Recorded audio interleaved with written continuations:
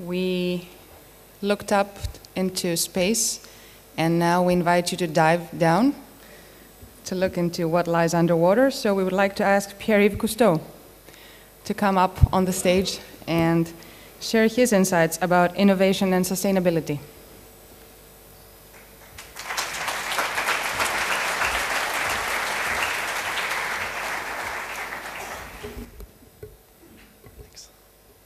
Ladies and gentlemen, thank you for having me here. It's really a pleasure and an honor. I love Greece. I love to be back here. And I have to say it's a particular honor to be speaking after Mr. Garry Kasparov and to be part of this panel because, during my talks I usually say I learned to dive when I was 9 years old, and that's, it's one of the activities I've done for the longest amount of time. But actually, chess is something I've done for a lot longer. Since I was 7 years old, my father taught me how to play chess, and Mr. Kasparov has been a role model in many ways, so it's really an honor, sorry. Anyways, I'm here to talk to you about innovation and sustainability. And this is my father, Jacques Cousteau. I'm sure you guys are familiar with his work. A lot of people say, wait, he's your grandfather. No, he's my father. So I'm living proof that scuba diving is really good for your health. And I don't know, are there any scuba divers here in the room? Yeah, I see a few hands, yes. Those are some happy married people. Happily married, I'm sure those are happy, healthy couples. Anyways, so that's my sister there, and my father took me diving when I was 9 years old, and I've been hooked ever since.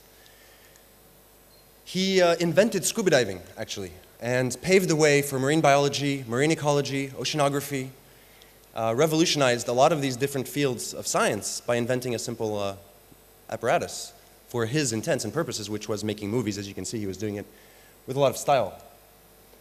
He also invented houses under the sea, saturation diving, proving that humans could live and work underwater for extended periods of time, which opened the way for offshore engineering and the developments that that has brought to society as well. One of his last inventions before he died in 1997 was the turbosail technology, which is a revolutionary hybrid wind propulsion that can save fuel on naval transportation, and I'll get back to that in a little while. But I'm not just my father's son. I've also got my experience that I'm here to share with you today. And I've worked with Berkeley doing genetic biocoding on the island of Moorea and ethnopharmacology. I've worked with NASA in the Atacama Desert looking for origins of life, in astrobiology looking for microbial organisms in the driest place on Earth. It rains every 11 years in these places. I've worked for the European Space Agency, coordinating biology experiments that are flown into the International Space Station. I've created Cousteau Divers, a worldwide network of divers and dive centers united to study and protect marine life. I recently attended INSEAD, a business school, because I realized that conservation alone and good feelings are not enough to get the needle moving as fast as we need it to go if we want to survive on this planet. And I created the Environment and Business Club because when I got to INSEAD, I realized these guys don't know anything about sustainability and they don't really care. So I tried to bring that in to raise awareness of the students of INSEAD, who are the future business leaders of the world, to sustainability issues and to how environment and business can be mixed together. Last year, I tried to commercialize the turbosail technology by applying it to bulk carriers and tankers. This technology can save about 15–20% fuel with the correct wind conditions. It's a 30-year-old technology, and still today it's the most efficient wind propulsion technology. That failed because of the oil price crash in September last year. Of course, the economic incentive to install these kind of technologies suddenly vanished, or at least was pushed back by several years. So now I work for the International Union for Conservation of Nature, which is the oldest and largest non-governmental organization for protecting nature. And I work on several topics that range from influencing cultural values in Europe to foster environmental stewardship, to devising new financial products to allow investments in conservation. But my real passion is diving. And sometimes I do it with a little bit of a cosplay thing going on. And I've been very fortunate as a diving instructor to travel the world and to witness a lot of its beauty, a lot of the incredible creatures, the incredible sights and landscapes that you can get underwater that you can see nowhere else. And I'm happy to share them with you here today. But I quickly realized, okay, this is beautiful, but it's degrading at an alarming pace. How are we going to protect this for the future? So I created Cousteau Divers 5 years ago, which is an NGO that basically unites a community of divers and dive centers to help study and protect marine life through citizen science. That means that we ask people to report their observations, recreational divers, very simple observations, photos, videos, dive logs, and that will help us make a near real-time diagnostic of the health of the ocean in the hopes of acting like an immune system when problems arise. So the methods originally were an underwater slate, they evolved to a post-dive dive log, and now we're moving towards mobile applications, of course. And thanks to the support of the Stavros Niarchos Foundation, we moved beyond studying the ocean to protecting it by this pilot project in Santorini in Greece, where I became a dive instructor, which is close to my heart. Here with the Hellenic Center for Marine Resources, we basically are trying to create a marine protected area. Marine protected areas are very simple. It's a place where you stop fishing, you stop any destructive activity. And by doing that, you let nature recover. And when nature recovers, there's also spillovers. So suddenly you have fish, but you're not endangering the capital. So we did a baseline scientific study of the marine life in Santorini. We came up with management plans with the best practices. And most important of all, because this approach is a bit innovative and different in the sense that it's not a government saying, hey, now you can't fish here, it's finished. We have to do it, it's good for the environment. This is different. We came to Santorini, we spoke with the fishermen, we spoke with the dive masters, we spoke with the hotels and restaurants, the scientists, the politicians. We spoke with everyone and tried to build consensus so that the project would come from the bottom up, so that the people would understand that it's in their interest to conserve nature and to create these sanctuaries, and that they would therefore become the champions of it. Thereby stimulating very different values, cultural values, inside the Santorini community than we would have if it had been a top-down approach. And I'll get back to that in a little while. So, right now my work at IUCN involves, as I was mentioning earlier, several different things. And one of them, can we please have the video, is this Catalan Seaview project of which we are a partner. The Catalan Seaview is a very interesting project. You can see this device that's tracked by an underwater scooter. It's a camera. It has 3 cameras that shoot at very wide angles. So you get a 360-degree photo of the underwater environment. And you can check it out online. It's on underwater Google Street View, basically. And so you can do virtual dives. So for all of you who didn't raise your hands about being a diver, you can just, open your laptop and go diving that way. Of course, you won't get wet. Okay, I suppose you can do it in the shower, but that's a little more complicated. And what's really, there's a couple of innovative things about this I want to dwell on a little bit. First off, the camera that's pointing downwards takes pictures of the benthos, so of the benthic communities that live on the substrate. And they have developed at the Scripps Institute an algorithm in which they process these images so that they can automatically recognize which species are present, and they can deduct what is the health of the site. Also, because they're tracked by a scooter, you can cover 2 kilometers in 1 hour in one dive. Whereas traditional scientists lay out these transects, as you can see here, and in 1 hour they can do at best 100 or 200 meters. So the scale has changed, and now with this kind of technology we can assess the health of the environment, make baselines much more efficiently and probably worldwide in a reasonable time frame. I'm not going to put on the whole video because I have a little bit of a time constraint. But so this graph shows the state of different problems, basically, that we've got ourselves in as a species. This is a 2009 graph. I apologize, it's old, but the situation has just gotten worse since. Basically, you can see climate change, huge issue right now. It's a hot topic. Everyone's talking about it. Acidification of the ocean, also the nitrogen cycle, and the rate at which we are losing biodiversity, the extinction of species. Now, this rate, the current rate of extinction of species, is equivalent or even higher than the rate of extinction that we had when the meteorite killed the dinosaurs 65 million years ago. So we are today the meteorite. That's us. And we're having that same impact on life. So what can we do about it? And why should we do something about it? Well, first off, I want to, let you think about why we would protect nature. Do we need it? Do we need this guy? Do we need this nudibranch? Do we need these beautiful coral reefs? Well, one of the values that they provide to us is beauty, of course. When you go on vacation, you go to the mountain, you go to the countryside, you go to the sea, you need nature to feel human. You need nature to regenerate. And that is one of the services that's very hard to quantify that nature provides to us. Now, there are other services that nature provides to us. And this is an example of these services. This is Posidonia oceanica. It's a seagrass. It's endemic to the Mediterranean Sea. You can only find it here. And what it does is basically it takes the CO2 out of the water and stores it in its root mats. And the Hellenic Center for Marine Resources recently released a publication saying that it's estimated that the Mediterranean seagrass has captured 40% of all the CO2 that all the Mediterranean countries have emitted since the Industrial Revolution. So you can imagine the phenomenal ecosystem services that this plant is providing to us. Another ecosystem service, you may not be aware, you might be aware, but half of the oxygen you're breathing right now is produced by the oceans. We always talk about the Amazonian rainforest. That's great, that's half of it, or the forest in general. The other half is in the oceans. It's these guys. They're beautiful too. It just so happens when you look at them under a scanning electron microscope. And they produce half of the oxygen that you're breathing right now.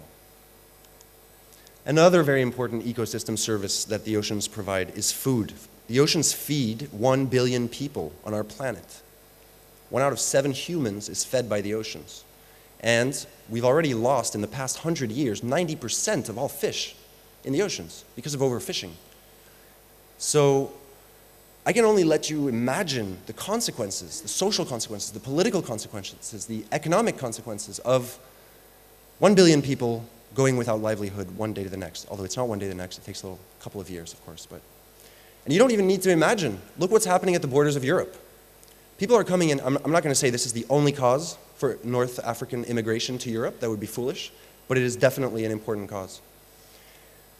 These North African countries, they've been living on fisheries for millennia. Suddenly, a super trawler comes by, takes all the fish, they have nothing to eat. And they don't come back, the fish, because the super trawlers come back. So all these people, all of a sudden, they don't have livelihoods. And they stack up on these little boats and they try to make a living somewhere. Because we've taken everything they've got, basically. So you can see here the social impact, the social consequences of environmental actions, environmental inactions. And you can see how the two are linked and how often environmental causes are upstream from the social consequences. People protect what they love is a very famous quote from my father. And I think he said it around 1970s or 1980s, probably before I was born. Let's look at it a little more in depth. What does that mean, people protect what they love? It refers to the values. If you look at sustainability and the environment, environmental movements in the 70s and the 80s, they were very passionate. They were all about protecting nature because of our moral duty as a superior species, as a dominant species on this planet. That's not true. We're not the dominant species. We all know that cats are, in fact, the dominant species. But they don't seem very concerned about the environment, so we're going to have to leave it up to us. So there is this notion of moral obligation to conserve nature. Because we're the dominant species, there's no life anywhere else in the universe for as far as we know. So, are we the environmental stewards of this planet? Do we have a moral duty to conserve life?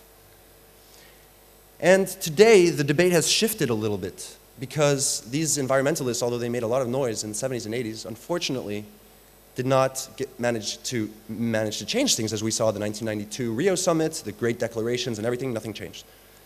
So today, the discussion is looking more, because now we're realizing that we're starting to saw the branch on which we're sitting. Now the question isn't about our moral obligation. Now the question is our survival, is our well-being. And that touches a lot more people and touches businesses. Our whole societies, our economies are based on natural capital. Our health is, our well-being is. So now the question is, how do we protect ourselves? How are we going to achieve this? Well, this is a report by the WWF with the Boston Consulting Group that was recently published as well. Very interesting. That shows an attempt of quantifying the ecosystem services, estimating that the oceans produce a value of $24 trillion annually, placing them on the 7th spot of GDPs worldwide between UK and Brazil, if the oceans were a country. And it's a very interesting approach to try to quantify, to try to incentivize businesses to say, hey, you've got an opportunity here. You know, this is a business opportunity to be sustainable. It's not just charitable. So again, keep in mind the two reasons. Why do we do what we do? Are we doing it for moral obligation? Are we doing it because it's convenient and there's money to be made? Those are two different approaches. And that's what the World Ocean Summit was about as well, just a couple of weeks ago in Lisbon, where businesses and NGOs came together to discuss blue growth and the future of the oceans. And the World Bank published a very interesting report where they said that if we reduce by 50% our fishing efforts, we will increase our profits by 80 billion. Sounds a bit counterintuitive, right? Reduce fishing, more money. And this graph kind of explains why. The maximum sustainable yield, which you can see in the middle, is basically the most you can catch without harming the species, without harming nature. But the maximum economic yield is the maximum you can catch to maximize your profit, so reducing your effort, making your effort more efficient. So there's a huge opportunity here to make money, to revolutionize management of fisheries worldwide, and that's just one example of the ecosystem services. And this leads to the possibility of creating new financial products, and this is what I'm doing now at IUCN, looking at how we can create new financial products to invest in nature so that we can drive the financial industry, drive the major industries into conservation, making it in their interests, making money out of protecting nature. Now, I'm almost done, and I came here, obviously I realized that Greece is in a very bad debt situation, and I'm not going to say I have a solution to that, but this is a very old trick that countries, developing countries, can trade their debt for nature. It's called a debt for nature swap.